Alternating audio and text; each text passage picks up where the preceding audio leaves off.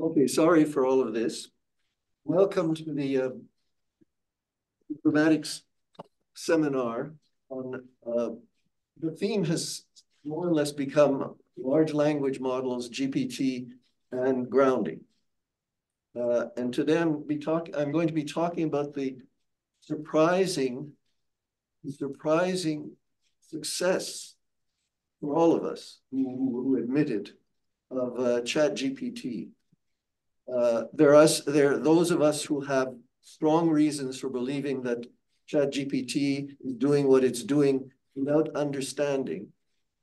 Then there are those who believe that ChatGPT does it with understanding. And there are reputable people in both sides. In fact, two of the three godfathers of AI, or I've forgotten what the Turing Prize was for, Joshua Bengio and Jeffrey Hinton, both believe that ChatGPT understands.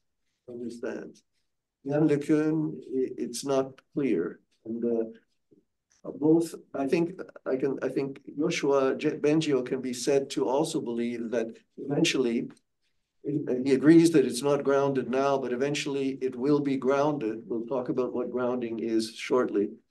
It will be grounded by the same means that it uses now to negotiate the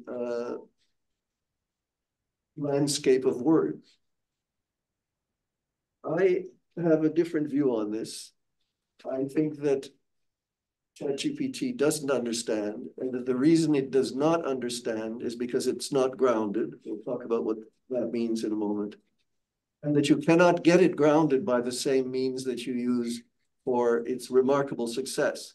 But I do agree that success is remarkable, and in order to say with confidence that it doesn't understand, despite what it can do, we need some explanation for how it could do so well without grounding. And that's what this talk is going to be about. I'm going to give you 6, I don't even want to call them hypotheses. I'm going to give you 6 hunches as to how it would be possible for a computer program and a database, basically a computer program and a database. The database is huge. It's distributed across many computers all over the planet, and it got its data from a huge text source. Lots of things from the internet, lots of things from written work, journal articles, books, etc. So all those words in context with the words that come with them are stored, and part of this entity about which we're asking, does it or doesn't it understand, but of which we have to admit that it certainly behaves in many ways as if it does understand remarkably. Sometimes it does stupid things, but we do stupid things as well. So even understanding humans do stupid things. So it's not clear that its mistakes, which are getting less and less and being corrected better and better, where there's mistakes, are grounds for saying that it does understand, and either it doesn't need grounding or it already has grounding. These are the questions I'm going to be talking about. I have 6 hunches, not hypotheses, not substantive, well, I should say, not empirical enough yet to be called hypotheses, but they're hunches. And it'll plant a seed in your mind as to why it is that this remarkable capacity, surprising to anybody who admits it, that how this capacity emerges from the means at the disposal of ChatGPT and of LLMs and the database that they have. It concerns the question of meaning and understanding. So I'll be speaking a little bit about language.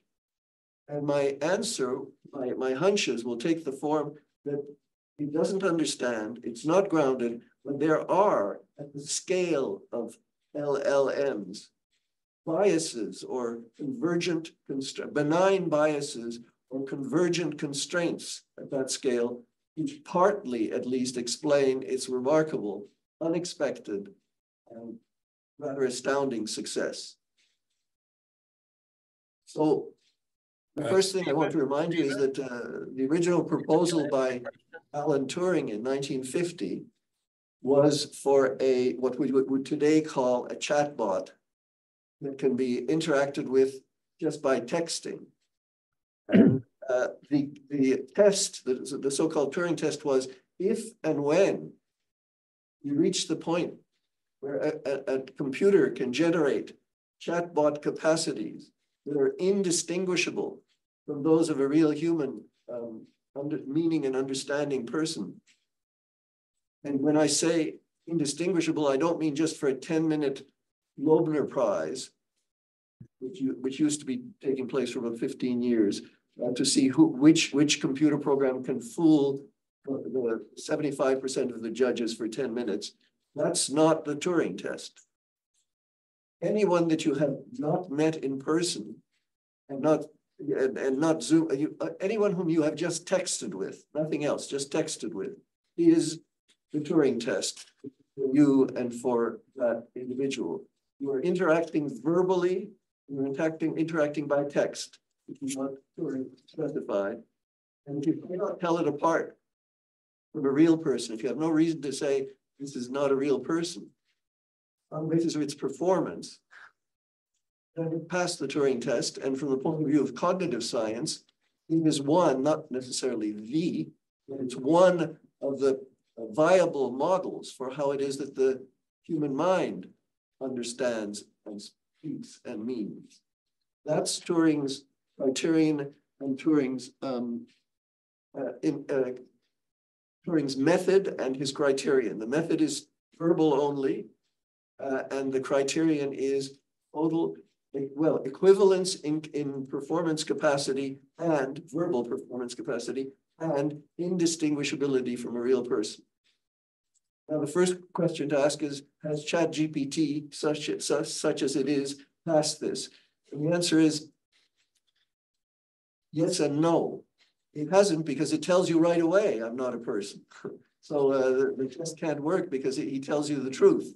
I'm not a person, and he tells you exactly what it is that he is. He's a computer program and a huge database and a lot of parameters that are stored in many computers all over the planet. So it's not exactly what Turing had in mind. It is not one Turing machine, one immense, powerful Turing machine that simply has verbal capacity. It is in fact many computers that have not only lots of capacities, statistical, learning capacities, and so on. And but it also has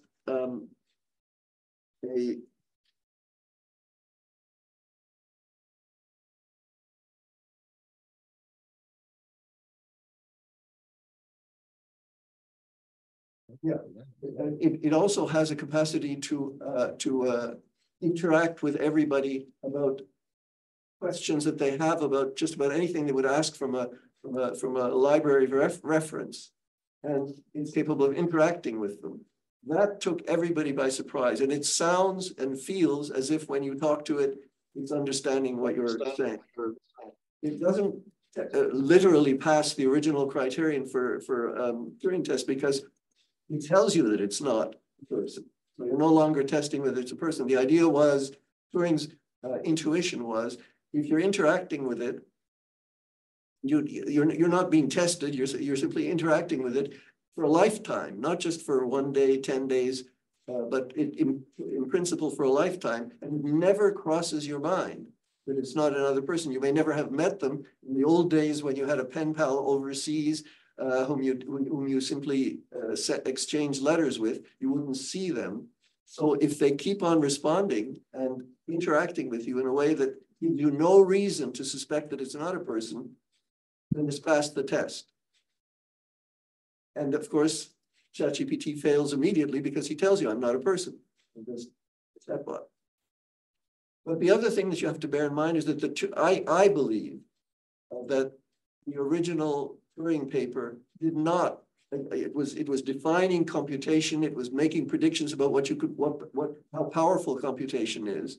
But it wasn't implying that the candidate can only be a computer. I think now I call the ordinary original Turing test T2. It's purely verbal. But there's another version of it that's very similar, but that's much more demanding and that requires grounding. Could somebody close the door, please? It requires grounding. And that's T3, the robotic version of the Turing. T2 is verbal interaction, indistinguishable in its capacities from a real human being for a lifetime, if necessary. That's the criterion.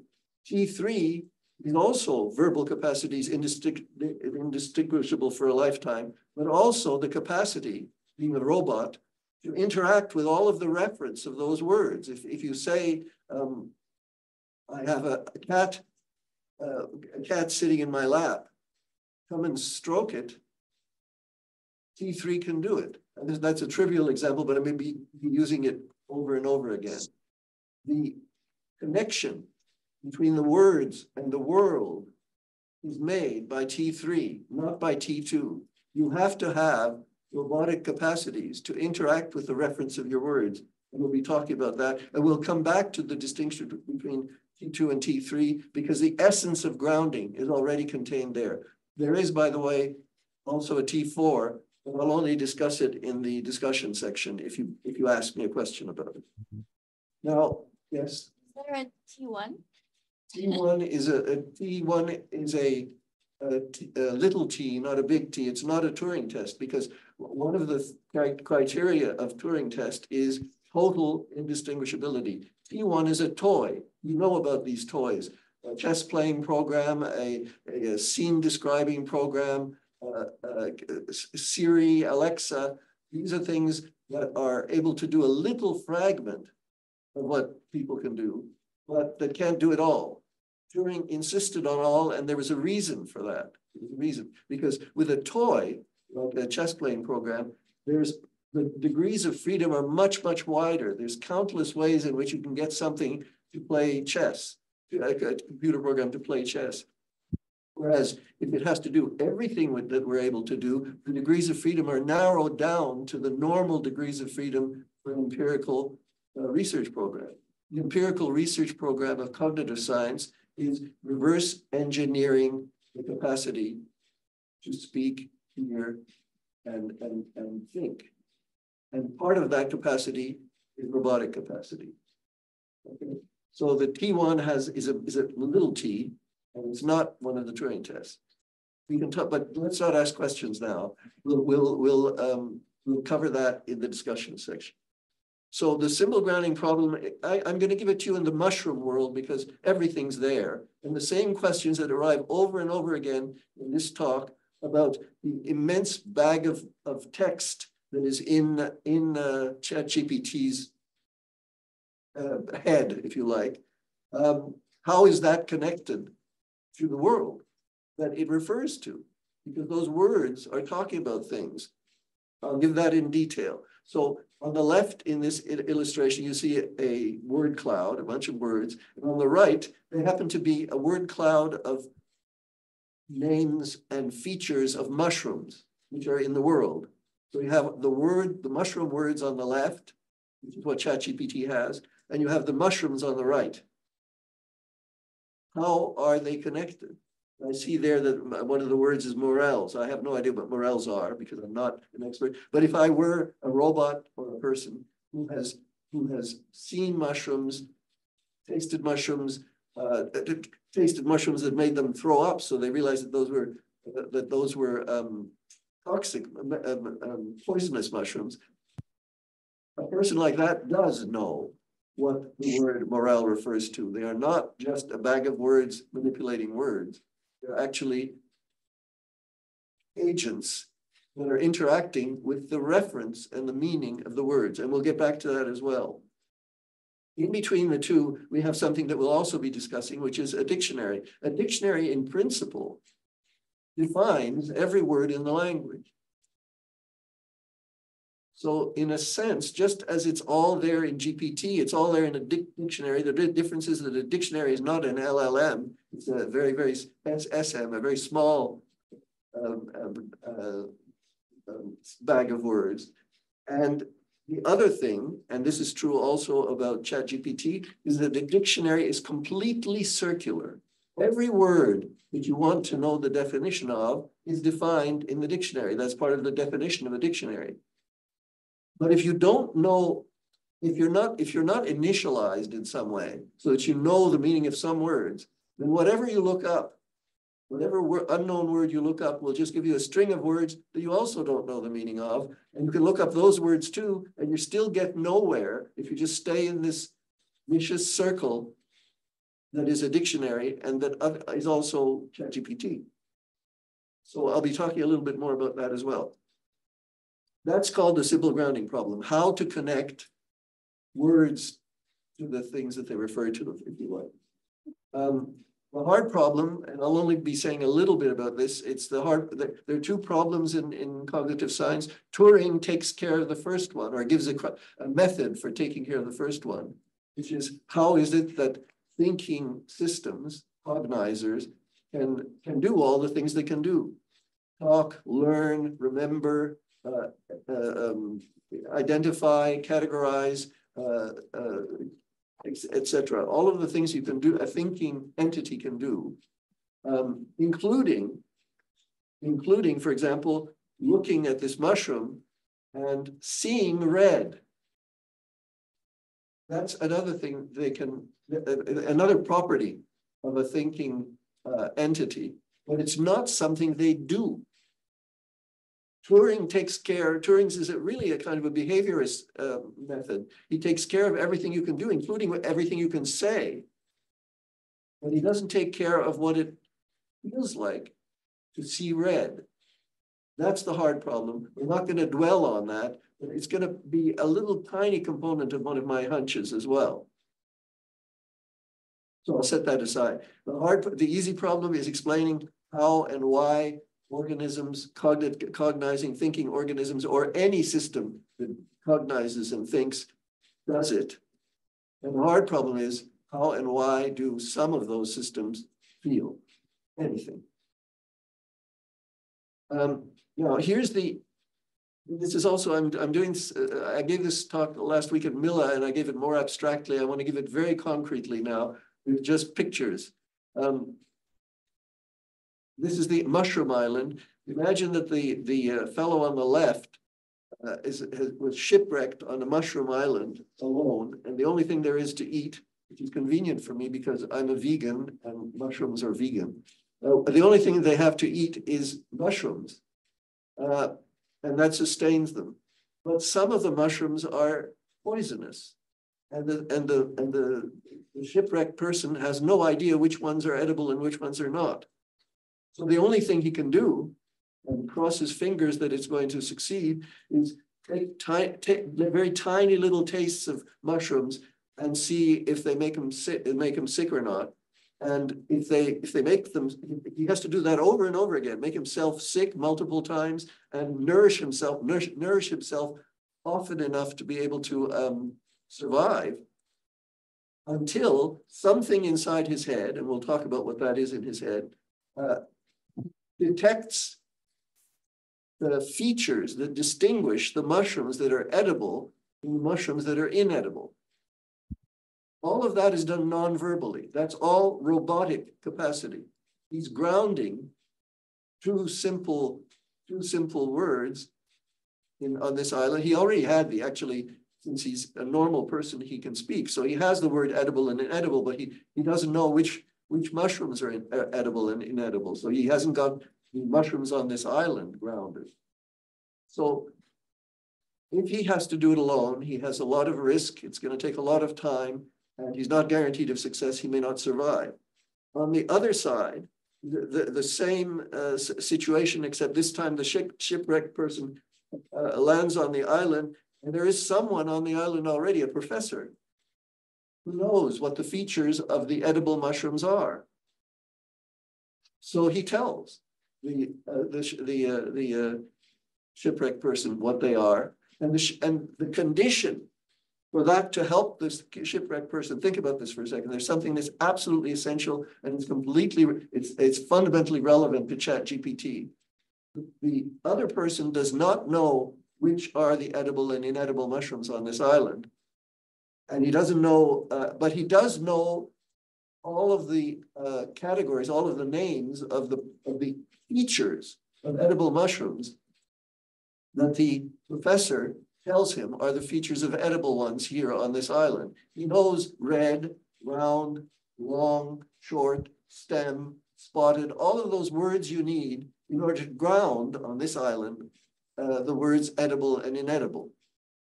He actually already has the word edible and inedible, but now he's grounding the one for edible and inedible mushrooms. When he was alone on the island, trying to do it directly by trial and error, he wasn't interested in words. He was interested in features. Here, it's the names of the features that are giving him that, teaching him the category, the distinction between the category edible mushrooms and inedible mushrooms on this island. I'll take 1 second for questions if there's something unclear either here or in the, okay. If you're on the online version, please just speak out aloud if there's a quick comprehension question you want to ask me. Okay, so I'll go on. All of the essential elements of symbol grounding are there. In the first case, it's direct sensory motor grounding. The robot uses its sensory capacities and its movement capacities to sample in the environment, find the features of what he wants. And I should quickly, by the way, because I'm going to be talking a lot about categories here, define category. It's not the usual definition, but it is in fact a representative case of the usual definition. The usual definition is, classifying things, putting them into groups. That is useless for this kind of discussion. For this kind of how and why in the biological discussion, a category is a kind of thing. Let me put it another way. To categorize or to learn to categorize is to learn the right thing to do with the right kind of thing. And that's why the mushrooms are perfect for this. Okay? You need to eat mushrooms in order to survive, and you need to not eat poisonous mushrooms in order not to die. So there's your feedback, your corrective feedback. And if you learn it directly by sensory motor learning, you, by trial and error, sample what there is, and you get feedback when you do the right thing and when you do the wrong thing. Now, for those of you who are in computer science, this should already be calling into mind both unsupervised learning, where you're simply looking at the mushrooms and seeing what correlates with what, and supervised, in fact, reinforcement learning, when you're not looking at correlations between features and features, but you're looking at correlations between features and outcomes for you, doing the right thing with the right kind of thing. That, if you wanted an intuition for it now, that is direct sensory motor grounding. On the right, the professor is telling the verbal, describing the verbal features of the edible mushrooms. That's indirect verbal grounding. And here is the core intuition to take home. You cannot have, you cannot receive, and you cannot learn a new category through indirect verbal grounding from someone who knows, unless at least the words in the description are already grounded for you. And that they could be grounded by indirect verbal grounding also, but it can't be indirect verbal grounding all the way down. There has to be some way to break that circle. That's also what we were talking about in the dictionary, right? The dictionary cannot be just going from undefined word to strings of undefined words. There has to be a way to break that loop. Steven. Yes. There's a question. Yes. Gary, go ahead. No, Steve has a question. He's got his hand A raised. short question. Go ahead, Steve. Can you hear me now? Yes, I can. Oh, well, lovely talk so far. I got hung up on the very beginning, and I know you're probably going to get to it, so just tell me that is the word understanding. So Yes, we'll get to that. Okay, that's very good. I'll be patient. Yeah, you'll be patient. Okay, now I'm now going to. So my hunch is that there's something happening at LLM scale that that overcomes the problem that I just mentioned, that you can't get, or in general, you can't get or give understanding of anything. I'll get to what understanding means in a second, without already having some prior grounding. It can't be inheritance from inheritance from inheritance. There has to be some place where you have a source. And the source is, of course, a source of the ultimate grounding is always sensory motor features, the stuff that you can pick up by some other means than verbal.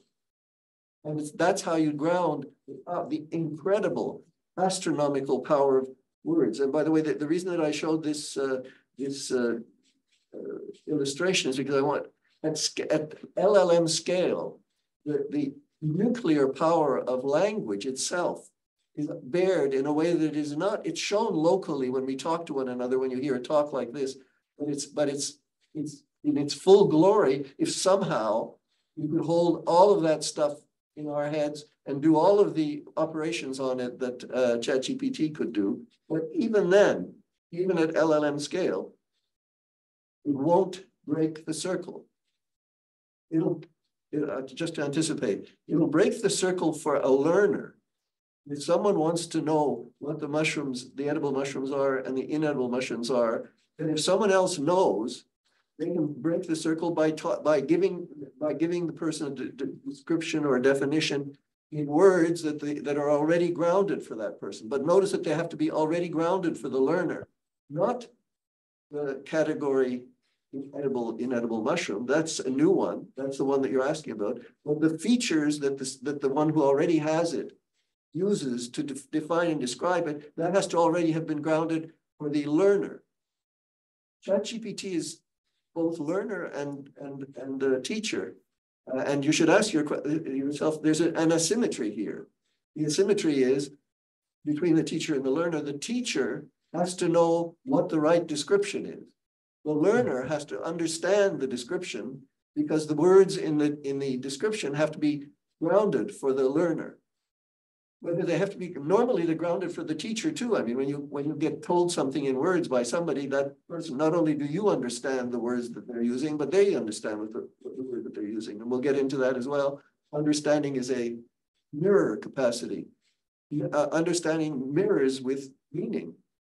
You can say something and mean something, and you can hear that thing that's said to you, and you can understand that same something. And that's a mirror capacity, which I'll be speaking about in a moment. But here, what you should consider is that there's no way for ChatGPT to break out of the word circle. All ChatGPT has is words. ChatGPT is capable of doing things with words that we can't do with words. Immensely powerful things because there's so many, because there's so much infrastructure helping out, and so many algorithms, computing time, et cetera, et cetera. So even if we had somehow squeezed that many words into our brains, we couldn't do anything with them. In fact, it would use up all the capacity we have for everything else that we can do for our ordinary, everyday robotic lives, in order to even begin to do with our neurons what ChatGPT, which LLMs are doing with their word database. It would be much simpler if words resembled in some way what it is that what they refer to. And for now I have to give you a few definitions. In a dictionary, you find two kinds of words: content words, which is 95 to 99% of the words in the dictionary. That includes nouns, verbs, adjectives, adverbs. Adjectives and adverbs are pretty close if they just have a little bit of syntactic difference. So nouns, they're names of individuals, proper names of individuals, uninteresting in dictionaries. We don't usually put in George Sanders in a dictionary. Individual proper names and category names. Those are important. So the 90 to 95% of words that are content words in the dictionary, they're a category name. They're also function words. The difference between a content word and a function word is with a content word, you can point to the thing that it refers to. Cat refers to cat, to cats. Function words like if, and, for, of, the, is, you can't point to an is. Yeah, but some people like gerunds, abstract gerunds. In the case of is, they say, yeah, but you can point. Let's say being is being is a referent word. You can define the word being in a dictionary, and having gotten the definition of it, of the word being, there will be examples of being and examples of non-being. Very abstract. We'll get back to that later. But if and is something that you have to know what to do with it. It's a syntactic word. You're not looking for its referent. You're looking for its use. And uses can be uses don't need grounding. All you need in order to Wittgenstein had an incorrect belief about all words, all content words and function words, which is that they are all just a way of using words. The meanings of words are just the way you use the words. That's true for function words, but it's not true for content words. Content words have reference. And in order to know what a content word refers to, you have to know what its referent is, not the definition of its referent, which ChatGPT can give you, right? You say,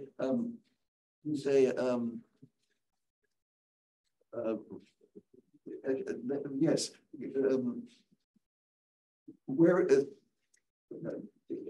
spontaneous examples always escape me while I'm speaking. All right, what is the usual example that people use is, what is democracy? You can define democracy in words. It may be inadequate, you may have arguments about what it is, but a string of words will get you started, and then you can start arguing about what the features of democracy are and aren't. And once you've got it grounded indirectly, then you can point to examples just like you do with cats. That's a cat, that's not a cat, and you can point to examples of instances of democracy or not democracy. You can say what's going on in the United States today is not, or is, or isn't an instance of democracy according to my definition. So this distinction, hold it in your heads. Content words versus function words are very important for the question of the grounding of ChatGPT. But in addition to the distinction between content words and function words, there's the distinction between words and propositions. Some people say, what does cat mean? But your elementary school teacher will tell you, the meaning of cat is, I'll tell you what the meaning of cat is, but cats are not the meaning of cat. And pointing to the cat doesn't tell you the meaning of cat. That just gives you the referent of cat. What does it refer to? Meaning, and Steve Hansen will eventually get to understanding, but we're halfway on the road now, because in order to talk about meaning, I have to talk about its perception production inverse, which is about understanding. Before talking about understanding, I have to talk about its perception production inverse, which is meaning. When you say cat, you're just referring.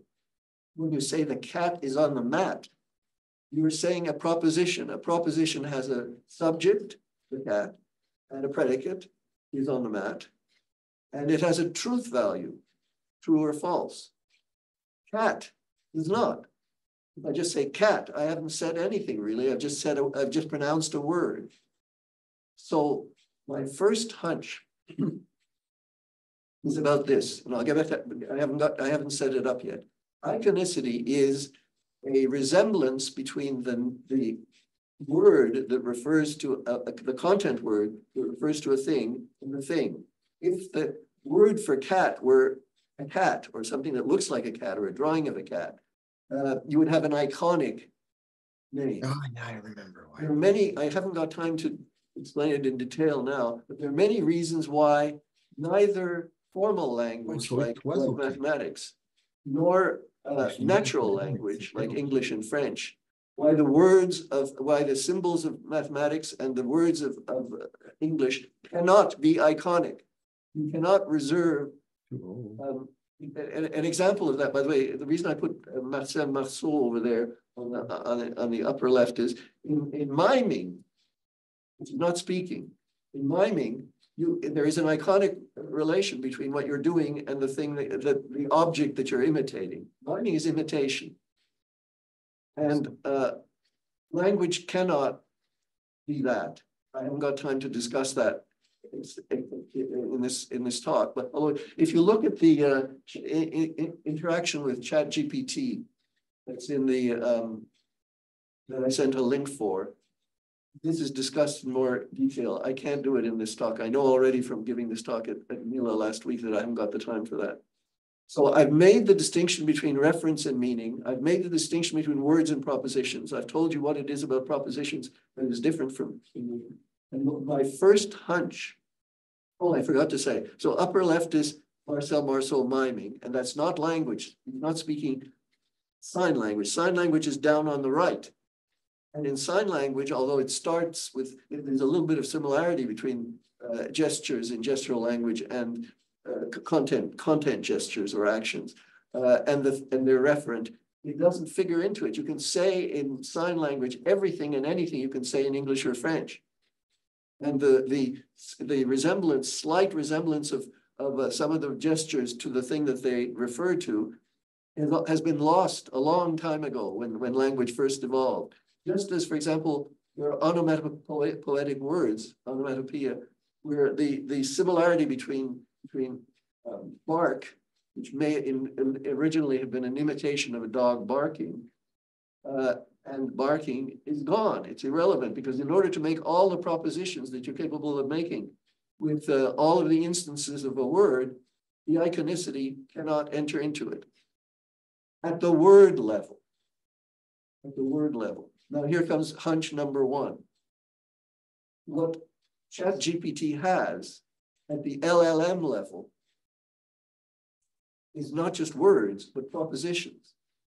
Now, the proposition, the cat is on the mat, not only does cat not resemble cat, and Matt doesn't resemble Matt, and he is, etc., but the cat is on the mat does not resemble a cat being on a mat, and the mat is on the cat does not resemble a mat not being on a cat, because we're here on local terrestrial space. We're not in LLM space. It's just one sentence. The cat is on the mat, and the mat is on the cat is not on the mat. Those are all just atomic propositions, which we can do recombined in different ways.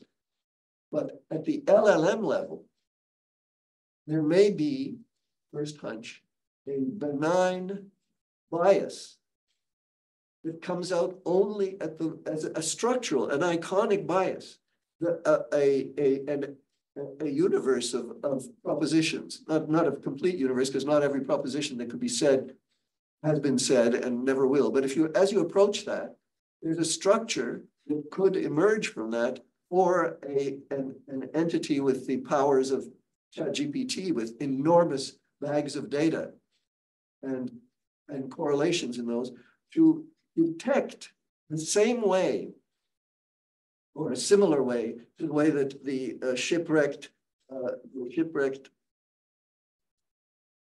sailor.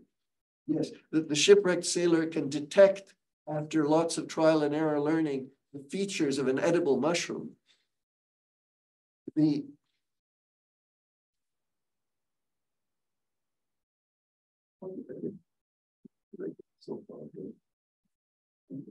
Yes, the features of predicate space, if you like, propositional space, of true propositions and false propositions, may contain a constraint. It doesn't give that, it certainly doesn't give you ChatGPT's powers, but it narrows down the options. And all of my hypotheses will be about how is it that what looks like an unnavigable bunch of options up there, how is it reduced to a point where it's a little bit less surprising that it can do what it can do. When I get to the sixth hypothesis, Chomsky's thinkability hypothesis, this will come back in its clearest form. Okay. So the first the first hypothesis is there may be propositional iconicity, not at the word level, but at the propositional level at LLM scale, which is not accessible to minor computational devices like ourselves. Another one now.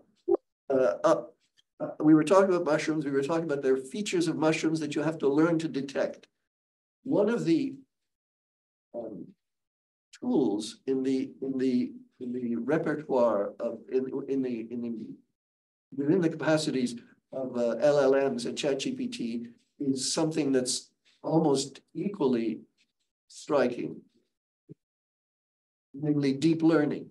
It's remarkable how neural networks using variants of the canonical backpropagation algorithm and then lots and lots of ramifications are able to do such remarkable learning, the learning of the kind that the shipwrecked mariner on the left is doing when doing its sensorimotor interactions with mushrooms, tasting them, getting positive and negative feedback. These neural nets can do that kind of thing. It's not ridiculous to say that a neural net could be the one that in our own brains, something like a neural net that enables us to learn the features that distinguish members from non-members of the category by trial and error. That's the second phase reinforcement learning. So, and here comes another form of iconicity that is not really iconicity. Neural nets, if they're learning a category, their performance changes as you give them trial and error training. First, unsupervised learning just to get the lay of the land, to find what's correlated with what. And then when it comes down to brass tacks, when you're training them, which of these mushrooms, not what the correlations are among the features of the mushrooms, but which of these mushrooms are actually edible and inedible. At that point, the neural net will, by trial and error,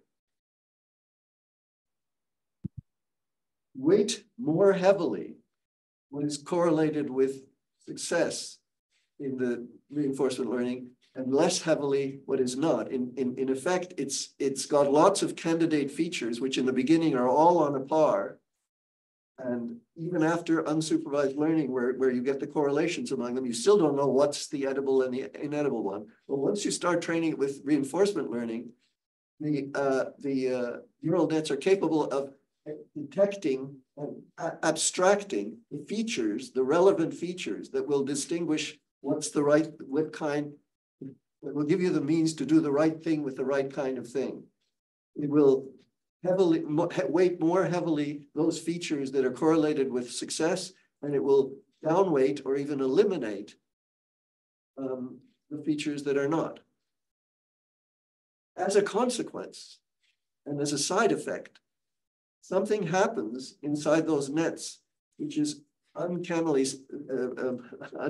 similar to what happens to real people learning real categories. It's something like, I illustrate the rainbow on the upper left. In the rainbow, we don't see, the rainbow we know is just, what's varying across the wavelengths is just wavelength. It's longer and shorter wavelengths. But what we see is bands of color. If you look at it very fine-tuned, they do grade into one another, but if you take a step back, an equal size distance between two blues, two wavelengths in the blue range, and two wavelengths in the green range, they look about equal size differences. But if instead the very same difference is across between two of them, is between one on one side of the boundary between the categories and one on the other, there's an accordion effect, or that's what gives you the rainbow effect, which is that they look more, the bands looked at a certain distance, look further apart from one another between bands, for differences between bands than within bands. That's been named categorical perception by people who studied it in color and then studied it in speech. Ba da ga is also a continuum, just like blue, yellow, yellow, blue, green. Ba da ga in phonology space is a continuum. But we do not hear it as a continuum. We don't perceive it as a continuum. We perceive it like a rainbow. You know, bas vary in their quality, but they're all bas, and gas vary in their quality in gas. But when you cross the ba-da boundary, the same difference, same physical difference, is perceptibly separates them. It makes, in the case of the rainbow, it makes the red and the blue and the green pop out. And that's because of the feature detectors. And even in a neural net that is learning features, and it can be learning features in a very synthetic space, there is a side effect that occurs as a side effect of learning the category, which is that if you look at the, I haven't got time to spell this out either, but what we see here in the middle illustration is the representation of the let's say, average activations of pairs of hidden units in hidden unit space before the neural net learns the category. And then what happens as it's learning the category? And what's happening is, as it's learning the category, these hidden unit representations are sorting themselves out. There's two categories here, and the two colors, I guess, are blue and purple, whatever. They're sorting themselves out until at the end, there's no overlap anymore. This, of course, this is much more exaggerated than a rainbow. And a rainbow is much more exaggerated than what we find in human subjects when they're learning a new arbitrary category. But it's the same effect. It's this between category separation and within category perception. And that's my second candidate for this. Whereas there's no way you can give a ChatGPT a sensation. You can certainly give it neural net data. In fact, it uses neural net data. So if you're trying, first of all, supposing you're just trying to do a T3, you're trying to have a robot that can do everything we can do, including this kind of perceptual learning. That robot, if it uses neural nets in its head, will have this kind of separation effect occurring computationally. It's not perceptual, it's computational. Right? But it's there. And it's there as a side effect of learning categories. And we learned here that categories can be learned at least two ways. One of the ways is in a direct sensory motor way, and the other way, which is to learn to detect the features with your neural nets. Let's simplify. The other way is to learn the features using grounded feature names describing the feature. And those grounded feature names, I haven't thought enough about this, but one of the questions you want to ask is, what happens when we're teaching ChatGPT something? ChatGPT is ungrounded and it only has words, but there are some combinations of words that are not in its word bag, and it is capable, and in learning the word bag, it clearly did this a lot because it had indescribable numbers of words, but it is capable of changing its internal representations to reflect, for example, what the features of a referent are. It has a word X. X refers to things that can be described in other words, EQRS. And that kind of an interaction, I think my second hunch is that kind of a verbal interaction, perhaps also in humans, but clearly, certainly in sensory motor learning in humans, but what's not been tested yet in humans is verbal learning, verbal grounding in humans. That can also produce this separation compression effect, purely computationally, making things pop out in a space that isn't really perceptual, it's just representational. But that is available to a creature like ChatGPT, second hunch. Related to the second hunch is, we're talking about the relation between direct feature detection and indirect feature description. You know, the only thing I said about direct feature detection is nonverbal. Indirect feature description is verbal, but the words for the learner have to be grounded. That I'm simply singling out that capacity as one of the potential biases. These are biases that we're talking about. They're not understanding. I'm not going to end up concluding that ChatGPT understands, but there are biases that are part of the landscape of large language models that could constrain ChatGPT to be more likely to say something relevant and correct. Now I want to get to circularity. The dictionary, as I said, can define every word. What you'll be surprised to hear is that you can shrink a dictionary to something much smaller than a dictionary. First, let me define a dictionary. A dictionary is a set of words with the property that every word in that dictionary is defined by words, a description, a definition, or a definition of words that are also in the dictionary and also defined in the dictionary. That's a dictionary, okay?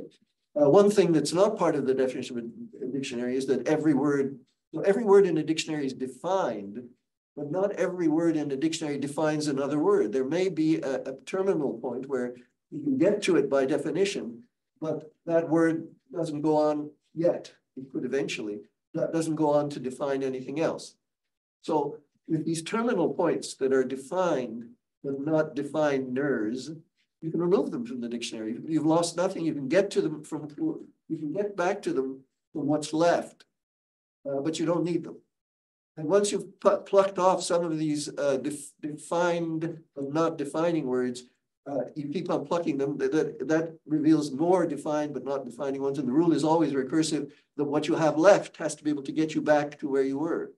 And if you keep on going back, you cut it down to something like 10 to 20% of the dictionaries. As little as 10% of the dictionary is left if you remove all of these endpoints that are reachable by definition, but don't, but are not needed to go further.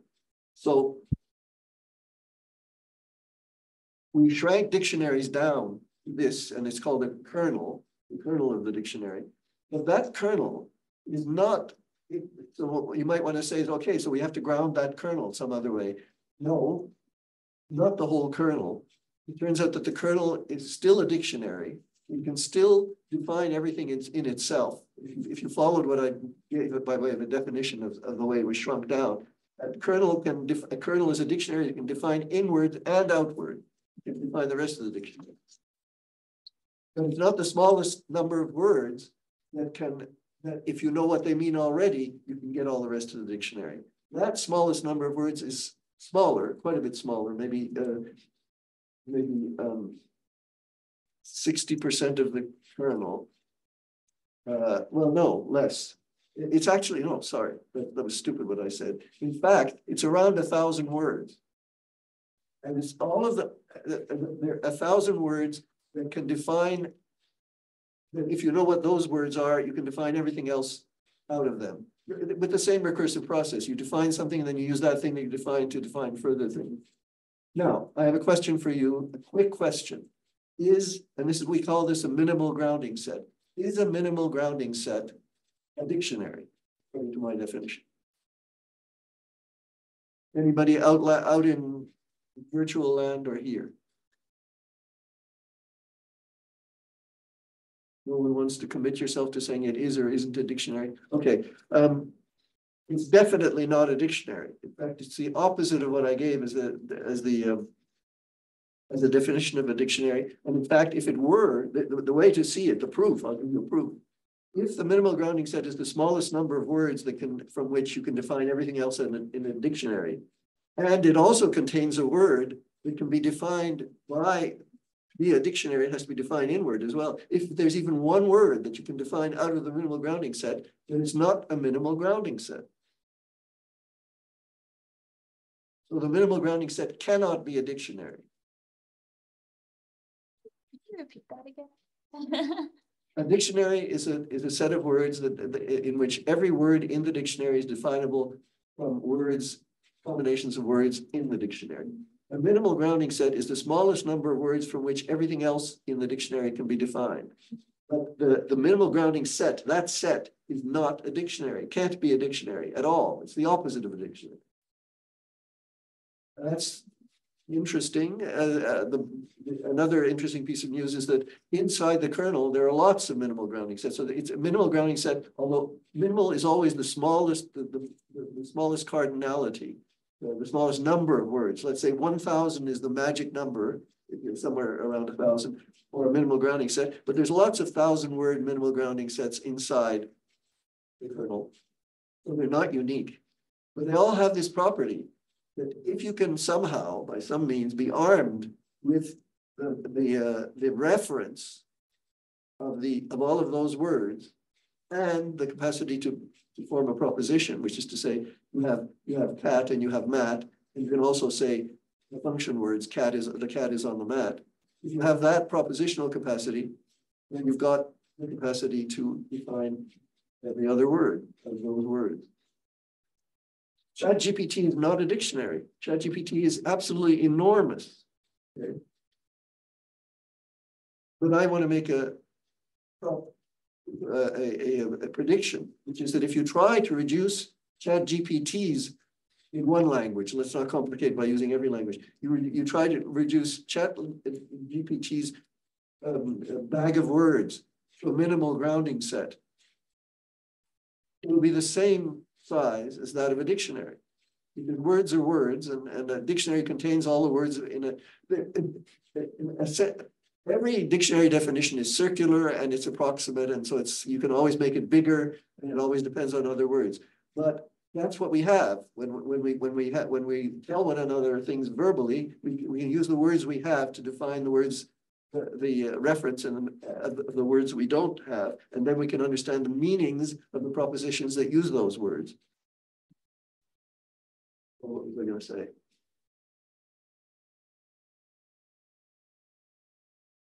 So I think that ChatGPT, which you can think of a ChatGPT as a super textbook or a super encyclopedia or a super dictionary, you can always lengthen the definitions of words. If a definition put together by lexicographers missed something about apples that we never thought of, is a pomegranate, no, not a pomegranate.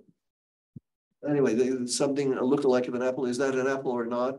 That depends on facts of taxonomy. So there's lots of words involved in really defining apple. I mean, so that nobody can be left with any uncertainty about what to do with this, if it's an apple, or not to do with it if it's an apple. That can be very long, and ChatGPT is capable of doing the full distance. But I think its minimal grounding set will be of the same order as the minimal grounding set of an ordinary dictionary. That has to be tested, but I don't know. Yeah, that has to be tested. So if a dictionary can't break out of its circularity, ChatGPT can't break out of its circularity. But the fact that ChatGPT is giving, remember the asymmetry between learner and teacher, the fact that GPT is the teacher for us means that we're not bound by that circle. Whatever ChatGPT tells us, that as long as we understand its words, is going to work for us. ChatGPT, because it doesn't understand and its meanings are not grounded, doesn't need to understand. It just needs to be able to analyze its bag of words the way that it does for us. But the size of the minimal grounding set, even if there are multiple minimal grounding sets, is a constraint on us, and it's a benign constraint on GPT, because in as much as any grounding set will ground its entire vocabulary, that reduces, for us, it doesn't tell us what new words mean, but it has the definitions of all of those words within itself already. So it's not become grounded, but it's freed from one of the handicaps that we have for words that refer to ungrounded features. It doesn't have any grounded features, but it doesn't need any grounded features because it's just doing its loop through the word circle. And just to remind you about the magic of a dictionary definition, if your life depends on doing the right thing with a zebra, which is if it's a zebra, you should approach it and stroke its nose, and you have no idea what a zebra is. Just one sentence that if you already have a grounded word for horse, and you have a grounded word for stripes, and a zebra is a striped horse already gets you there. So for us mortals, robots in the world, language can reach anywhere directly if we learn it the sensorimotor way, this way on the left, and it can reach even further collectively if others can be our teachers. And ChatGPT is the universal teacher, if you like, because all of the texts are in there. So it knows what to say to us. You have to, one of the questions you have to ask yourself is not only how does it sift all of that information out of its bag of words, but when it's getting a small handkerchief of words in interactions with us, how does it sort that? Well, one of the benign constraints on that sorting is the fact that it can arrive at the words we said from its minimal grounding set via any route and get back via any route. And that would be a benign constraint. And it's a constraint, it's a property, if you like, of dictionaries as surely as it is a property of large language models. The other thing, and this is related to the question about understanding and meaning, we have, as some of you know, certain neurons or certain regions that are active, that are involved in imitation, that are active whenever I'm doing something or whenever someone else is doing the same thing. They're important for things like mimicry, vocal mimicry, copying DALI style, copying an image. And they have a reciprocal relation with one another. The reason they're called mirror neurons is because there's something you can do. And I said the easy problem is explaining how and why a cognitive system can do all of the things it can do. The things that it can do, and it's also the things that doing them and also perceiving them being done. Right? That's a reciprocal relation that we have in language, and we're using it, especially in now I'm on the side of the hunches that say less about constraints on GPT than constraints on us. We're not accustomed to teachers being able to tell us something that makes complete sense to us while having absolutely no idea what they're saying. So we project onto them our own state. Our own state is that of understanding the meaning of the words that we're hearing. Now, does ChatGPT, who's producing the words that we're now hearing or seeing read, understand? Does a GPT mean anything by those words? We're just projecting that. It just has a circular bag of words. We have grounded words. We can trace our bearings back down to grounded words, and we project that onto the things that GPT says and does. This has a slight connection with I'm almost finished. This has a slight connection with the symbol grounding problem in the sense that this might be the hard problem, in the sense that not only do we see red when we're seeing red, and understand the word red when someone says red, that's red, when they tell us, because the word red is grounded for us. What we see when we see red is still implicit in the grounding of the word that refers to the feature red. There's another property there, which is that it feels like something to see red, as I said. Not just detect the feature red, but to see, to feel what it feels like to see red. And this, of course, ChatGPT doubly lacks. Not only is it not grounded, but it has absolutely no way to feel anything whatsoever. So it may be, this may have more bearing on our surprise when it says something that means something to us, and our projection of the understanding onto it that we feel. And this may be because of our mirror neurons. Our mirror neurons, after all, evolved in the context of living with other organisms and other members of our own species. And we're not accustomed to coming up to people who tell us the cat is on the mat and don't know what the cat is on the mat means and all the words that are around it. And ChatGPT doesn't do that either. So we project onto ChatGPT that capacity, but it may also be on ChatGPT's end reflected in its own way of handling words. The fact that we have mirror capacity is implicit in its vocabulary.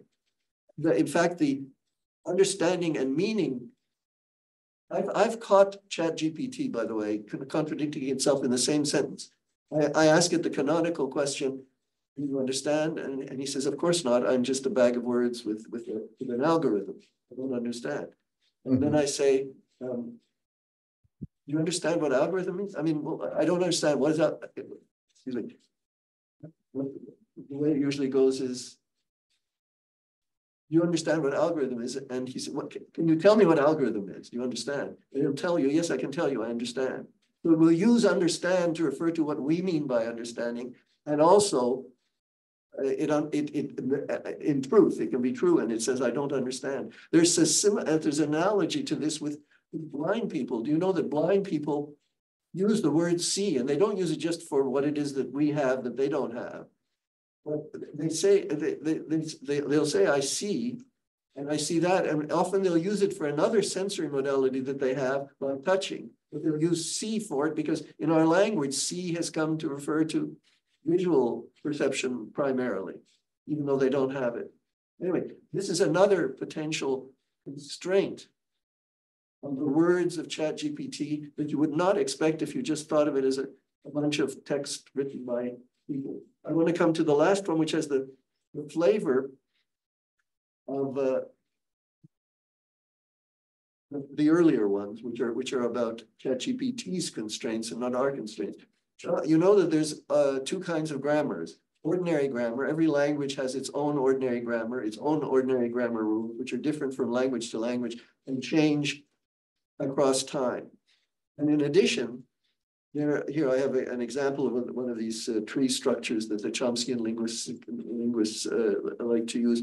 There's another kind of a structural grammar that also constrains what we say, what makes some things correct and some things incorrect to say. Ordinary grammar, I mean, you don't say, the example I use, it's currently, according to current English language grammar, between you and I is wrong. Or if you want to ask someone a question, it's wrong to say that I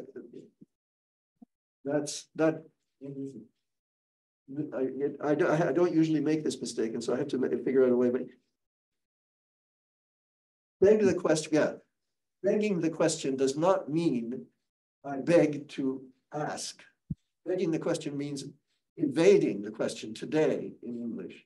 But that could change as well. So these are all aspects of ordinary grammar and lexicon that can change from generation to generation. Universal grammar, on the other hand, is universal to all languages.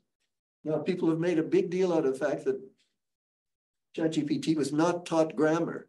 He's not taught grammar, and yet it speaks in conformity with the rules of grammar in each language. Ordinary grammar. I personally, this is not one of the things that surprises me. We know that what ChatGPT says and doesn't say depends on the proportion of the big gulp. It says it or doesn't. And apparently, even though there's a lot of grammatical errors that people make, ordinary grammar errors that people make.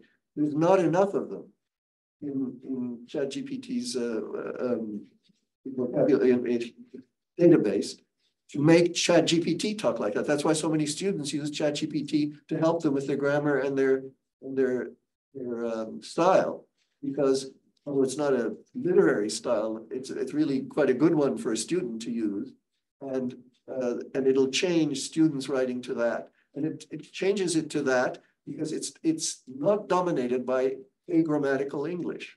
There is agrammatical English in French and German and Latin, etc.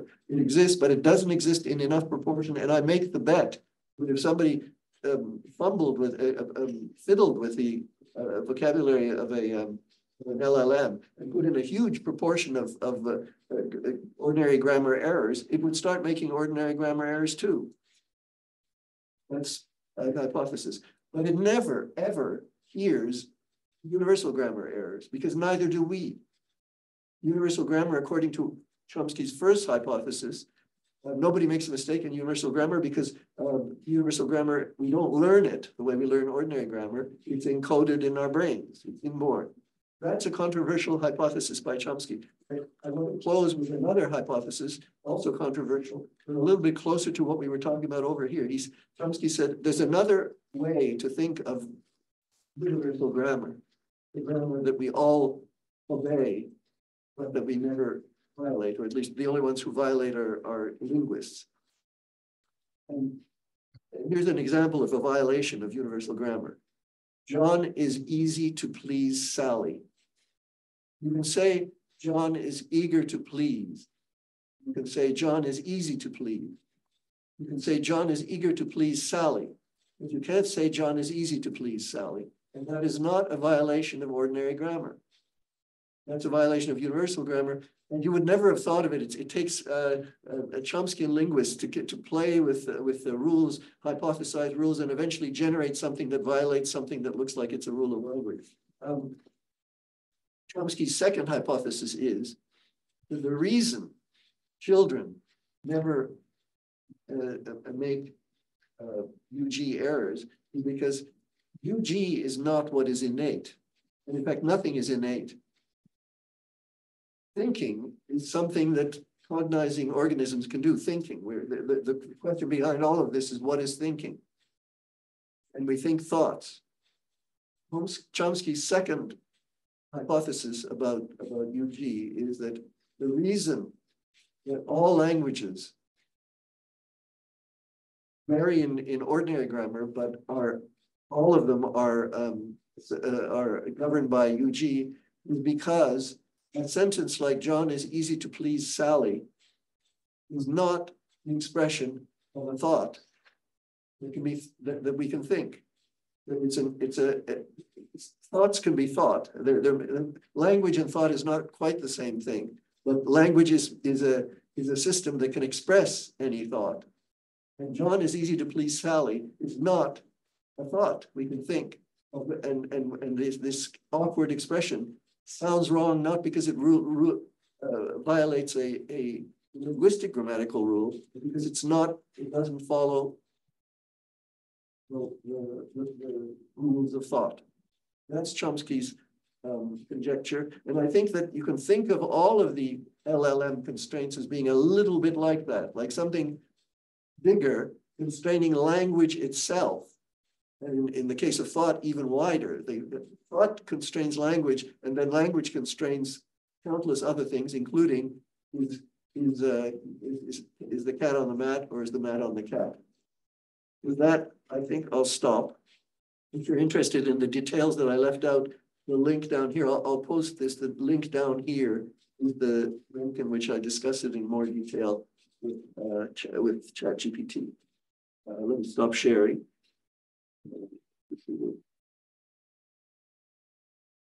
And we're open to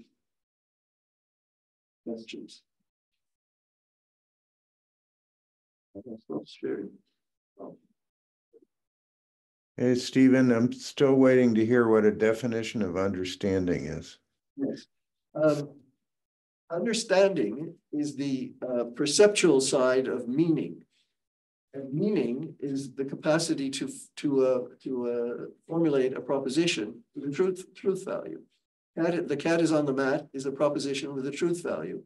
That's what it means. It means the cat is on the mat. If you want to unpack what the cat is on the mat means, you have to unpack what cat refers to and what mat refers to. But basically, that's how that's the concrete side of understanding, not what it feels like to understand, which is also the hard problem, which is also relevant and interesting, but simply what is being done when you say the cat is on the mat. If you're saying the grounded word cat, if you're a robot that is saying the grounded word cat, the grounded word mat, you can point to or draw or give evidence for a cat being on a mat.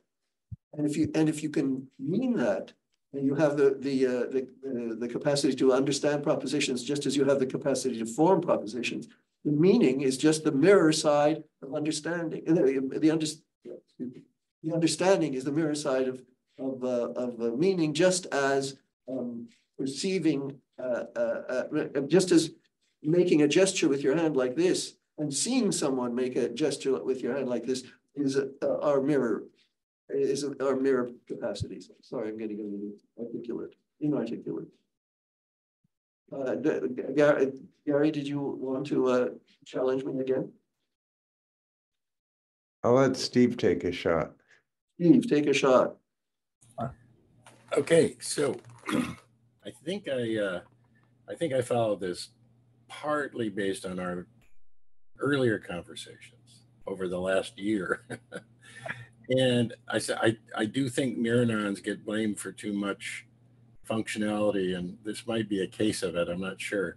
But the thing I have a problem with is the evolution of your thought here, because you start out saying these chatbots are remarkable, but they don't understand. And yet you have conversations with them where it appears they're understanding, despite the fact that, if you ask a chatbot, does it dance? Of course, it'll say, no, I have no body, I can't dance. So there's a lot of deniability here. But there's a sense in which the exegesis that you and others are doing in this story, this projection story, feels like behaviorism. It feels like you don't have any internal mechanisms to actually point at. You don't have there is no algorithm per se. This thing learns whatever capacity it has.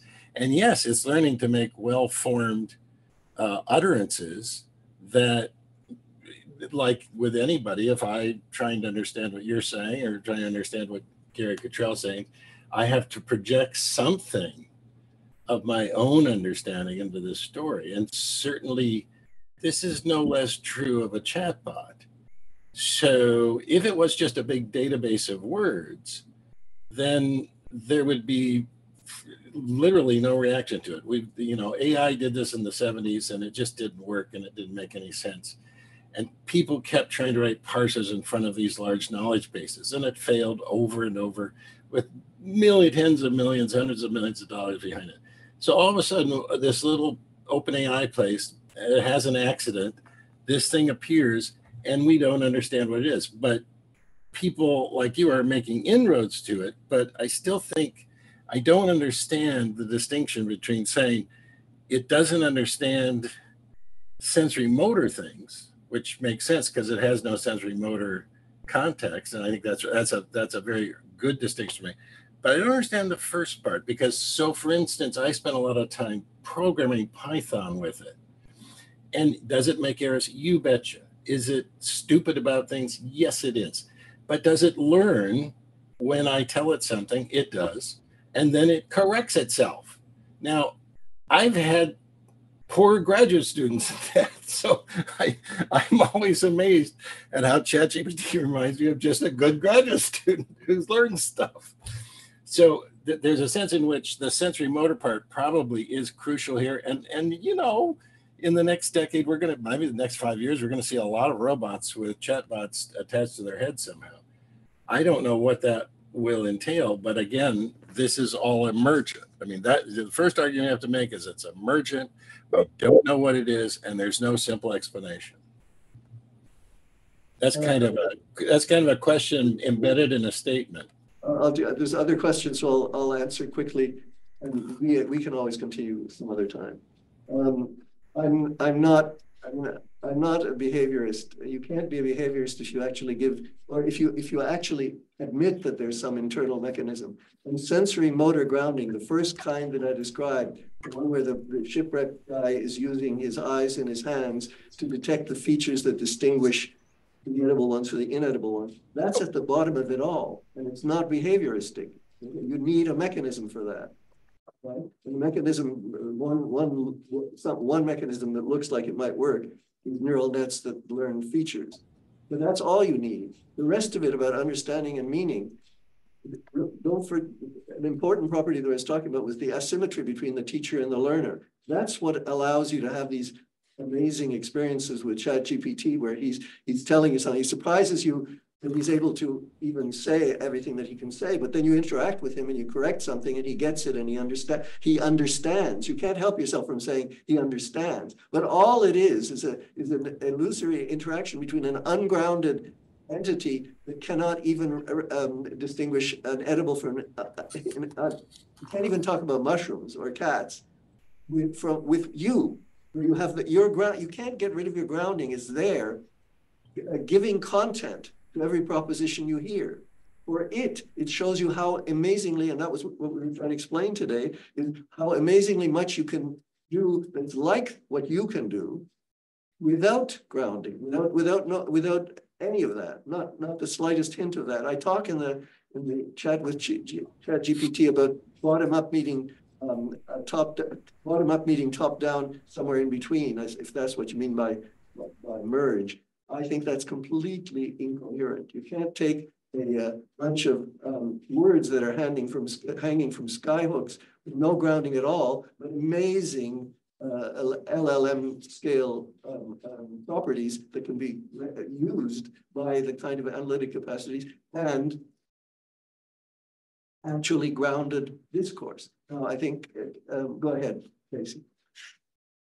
Yeah, I truly disagree with you, but I'll bring it up later. I think Gary had a question. Okay, but right now Casey's next, Dylan. Yeah, Casey's next.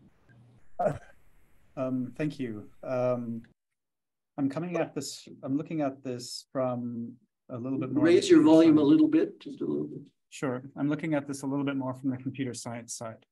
The way ChatGPT operates starts with the distributional hypothesis of semantics. Semantics here in very, loose terms, very scary quotes.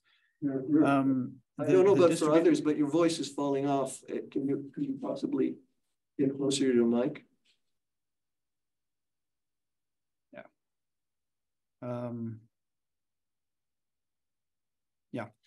The distributional hypothesis, is this better?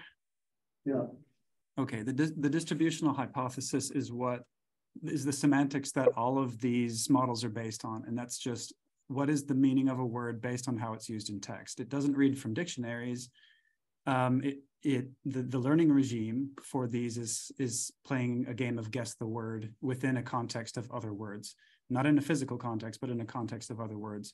And from that, it derives a distributional meaning of a word. Of course, that's ungrounded. I'm with you on that. But I can't help but think it's deriving some degree of meaning, especially for more abstract words, that's fairly reliable. And that's by some degree of meaning.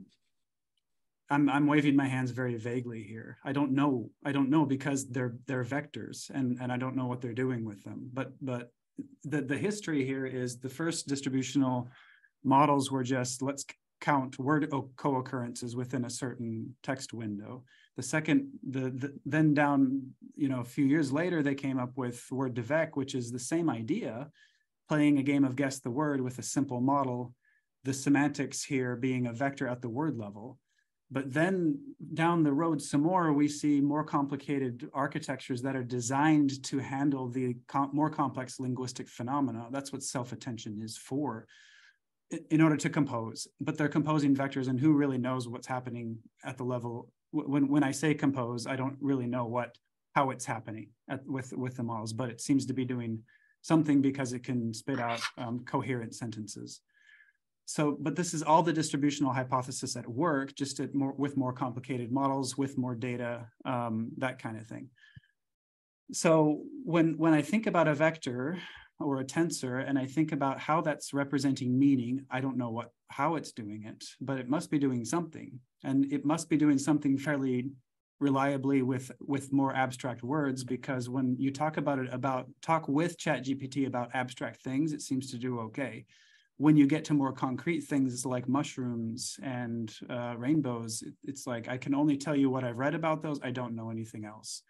And that makes me think like a human who tries to learn a foreign language, but only tries to learn it through text, like reading something in your native language, then in the foreign language, the target language, and kind of learning from that.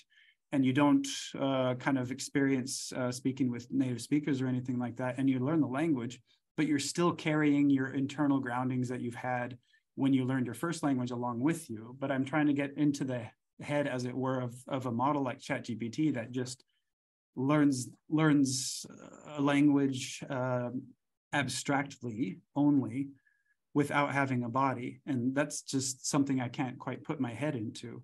I'm in agreement with you that understanding here is probably not happening. And the more I try to explain to people, the more I find that I'm probably in kind of a radical embodied camp of cognition, even though I'm not a cognitive scientist. But I can't explain why the distributional hypothesis does so well with these, but that's what's happening under the hood. The distribution hypothesis is a way of putting some substance into the notion that there's some other kind of understanding than grounded understanding of the sensorimotor robot kind. And I don't think there is. And it's not just grounding that's missing, of course. There's something else that we have, which is that it feels like something to understand, and they don't feel anything either. But I don't know what progress we can make. We start from the same starting point, Casey, which is that we're both puzzled by how we know. I know as well as you do what it is that the infrastructure is doing and the algorithms are doing and the network stuff. We all know what the method is by which it arrives at its amazing performance. But the performance is amazing, and all I'm trying to do is give a few reasons to think that it may be a little bit less amazing than that, but it's still amazing. And I certainly don't think that the punchline will be that there's another kind of understanding, and that's the kind of understanding. It's sort of like a native language understanding that you carry to some other kind of understanding. I think I don't understand that. Okay, Gary. Yeah, okay. So what about the new GPTs that have vision and language? I go over that in the— Aren't they grounded? I go over that in the long version, and Joshua, last week when I gave this at Mila, I brought that up. He said, okay, they're not grounded. Is this the short version? This was the short version. Joshua said he thinks that the way all of the means that ChatGPT is using to do what it can do so amazingly well, those same means apply to a sensorimotor grounding, and he can apply them. He just adds on the sensory modalities, and then you'll turn ChatGPT into a T3. And in the longer version, what I said was, no, you don't turn a ChatGPT. You turn a T3 a robot into a T3 robot by bottom up, right? You don't take 100 million grounded words already in text in your head and then somehow send down feelers from that in order to find a cat or a dog. Most of that vocabulary is free floating sky hooks, and that's top down. Bottom up is you start with mushrooms and their features and you try to eat them and they make you sick, and that's the way you eventually go by propositions up towards the sky. The two don't meet. There's no seamless meeting between top down and bottom up. That's an assertion, but I don't understand why it's true. seems to me that there are two paths, right? The top down and the bottom up. Yeah, yeah. The top down is used by creatures like you and me that are bottom up grounded. And we can go to a dictionary, which is not grounded at all, and we can pick a definition of a word we don't know, words that whether we do or don't know, and we come up with it, right? That's But all right, so it's got this whole vocabulary, it's got, you know, English essentially already, but now you're attaching that directly to perception. So I don't see why that isn't another path to, you know. You could never have gotten up there without perception first. You need the reference in order to ground the propositions. But it knows the propositions and then it grounds them. That's what ground them. I mean, look, of course, I agree that if you put a chatbot into an automated waiter, it'll be smarter than an automated waiter, because not only can it find you and give you your food, but it can also talk to you about French haute cuisine. But one of those is a trick. It's like a lookup trick. okay. I think we'll have to agree to disagree there. Okay. That'll continue a very long tradition. Rushen? Yeah, can you hear me? Yes. Yes, okay. If I understand you right, the ungrounded learning, which is ChatGPT, it's ungrounded, it's producing the languages we understand as if it's grounded, it's because of our grounding, am I right? That's right. So ChatGPT is ungrounded because it has the other kind of training. You give the training, and so it's ungrounded. Am I right to understand? Yes. Yes, okay. So we get the impression that it's grounded because we interpret it as grounding because we have grounding experience. And so my question for, my question. I'm not just talking about the user illusion here. Some of the hunches were about why it is that it's really doing as well as it is, not just seems to be doing as well as it is. But go ahead, sorry. Yeah, the question is for this ungrounded learning for machines and human, you assume there has to be feedback, there has to be reinforcement. In order to ground sensory. In order to learn, in order to produce anything, like for humans, we have ungrounded learning too. As soon as we have some basis of grounded basis, right? This core knowledge. And then on top of that, we can have other ungrounded learning. And for ChatGPT, if I understand you right, it's all ungrounded learning. So you must give feedback. You must give corrections or some sort of feedback. That's another thing. How do you define feedback? I wasn't really talking about how to train ChatGPT. I was talking about what ChatGPT can already do. And the thing that you said before that, I can't agree with. It's not that you have to ground. You have to ground the minimal grounding set, and then you can start doing things ungrounded. It's not everything's grounded that's based on the minimal grounding set. So in other words, it always has to have it has to have a ground. That's why it's bottom up. It has to be connected to words whose sensorimotor referent is accessible to you. But ChatGPT doesn't have access to the grounding, and therefore it's only doing the ungrounded learning. But we seem to get the impression it seems to communicate with us as if it has something. It's just us using our grounding experience to